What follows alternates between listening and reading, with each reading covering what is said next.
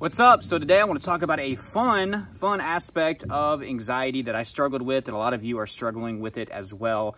And I'm just going to call it creating your own anxiety symptoms. Now, I'm not talking about the ones that happen on a subconscious level. I get it. We have symptoms kind of no matter what sometimes that can be on autopilot. They're chronic. The ones that are there right after we wake up, and they stay there until we fall asleep if we're lucky enough to do that. I'm not talking about the symptoms that randomly pop up. You know how we have ever-changing symptoms. It's like just whenever we think we get past one thing, another thing pops up.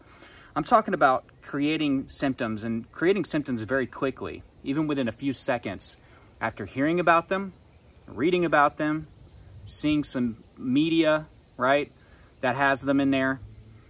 And I'll go dive into each of these things, or just anticipating symptoms. Maybe they were symptoms that you had before, and you're worried about them popping up within a few seconds or in this certain situation, and sure enough, that happens. That's how powerful the brain is, and anticipatory anxiety really makes things very difficult when it comes to recovering from anxiety. It's so hard to not worry about a situation or something that's coming up, whether it be going to work or getting in the car or being in a social situation or going to the doctor and they have to check your vitals. It's so hard not to worry about something that's coming up in the future.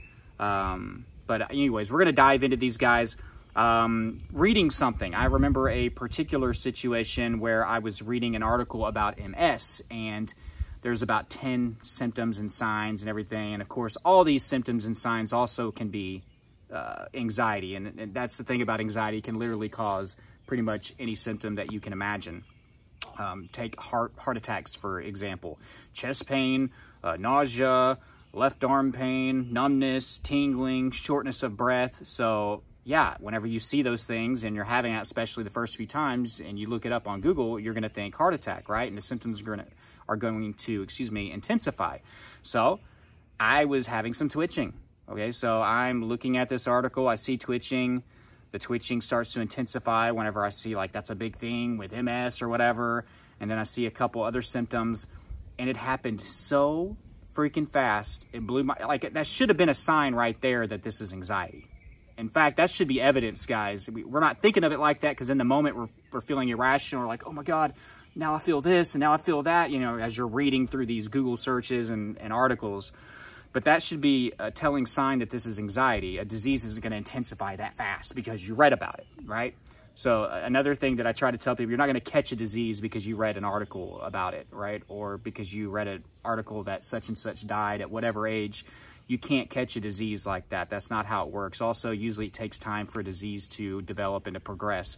So if you're reading something and you feel these symptoms quickly, it's more likely they're sympathy symptoms. And whenever I say sympathy symptoms, I'm kind of piggybacking off of the concept of how men will have sympathy symptoms when their partner is pregnant, right? They'll gain a little bit of weight. I don't know how much truth goes into all that.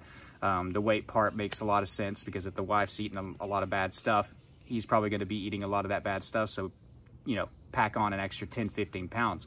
So I'm kind of using that term here. It's like you're having sympathy symptoms for people that you see that are going through it, or you're having sympathy symptoms from reading the articles, right? So reading articles, Google searches, all that stuff, I could have symptoms extremely, extremely quick. Watching things, okay? So movies, TV shows, okay? I used to love things like House MD. I used to love ER stories.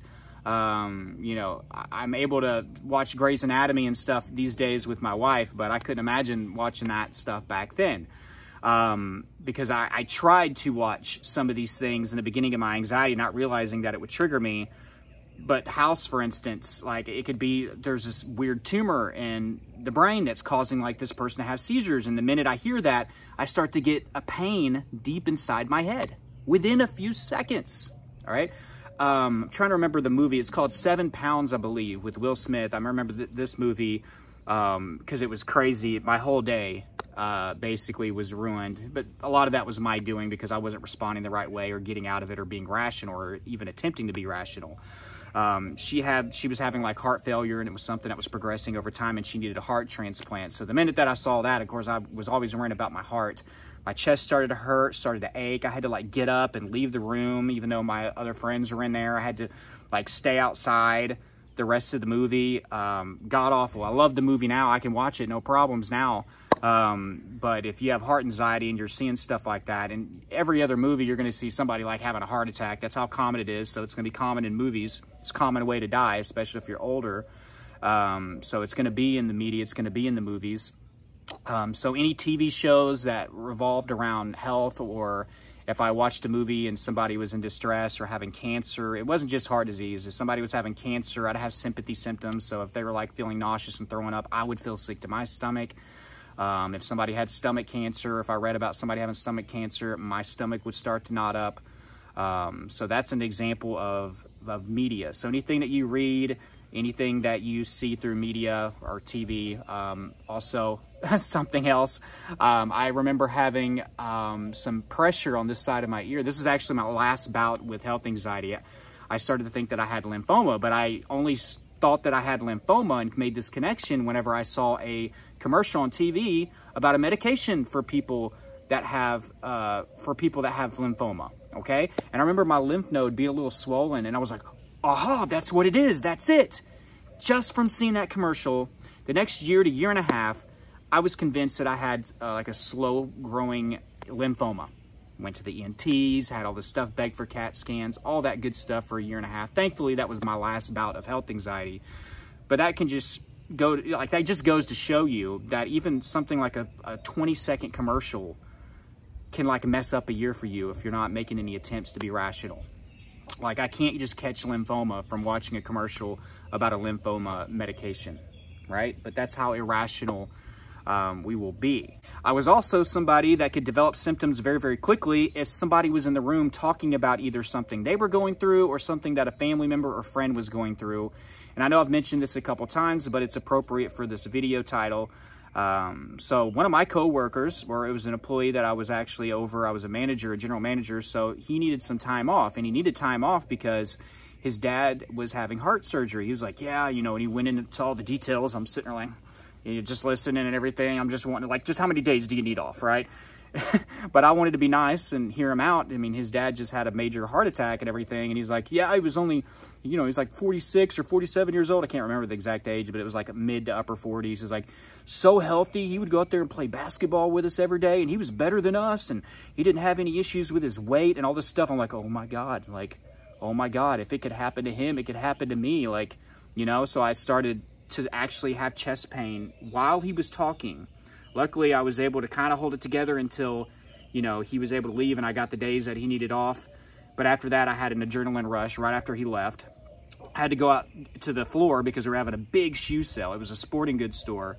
And I was out there talking to a customer, and in the middle of everything, you know, whenever this adrenaline comes out, you kind of have like these like moments of like either DPDR or disassociate. I don't know what it was. But I just stood there, couldn't concentrate. It's almost like I didn't hear anything the lady was saying as far as like asking for a size for a shoe.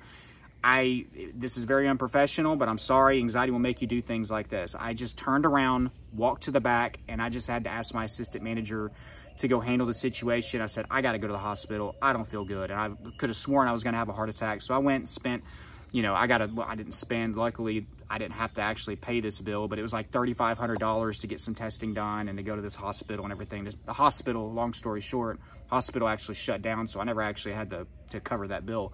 But that's an example of hearing stuff. So if you're dealing with this kind of stuff, you are not losing your mind. You are not crazy. And of course, anticipating symptoms, talked about that. You can worry about your chest hurting, and then it can happen just like that. You can worry about your chest tightening up, and it can happen just like that. Your brain is this powerful. My brain was this powerful. I could send stuff. I could be like, man, I hope my arm doesn't get numb. That's how automatic my anxiety was. It took very little effort to send signals to various parts. And that's why I think it was so difficult for me to get out of it. And I think it's a reason why a lot of you are struggling. So if you're struggling with this, you're not alone. If you do want more help with your anxiety recovery, guys, check out my course, Elite Anxiety Bootcamp. I'm going to read you a review real quick. Ellen says, Elite Anxiety Bootcamp was the missing piece in my recovery. The second day of working on the course, that heaviness feeling that comes with health anxiety lifted from me because I was finally doing something concrete to work towards recovery.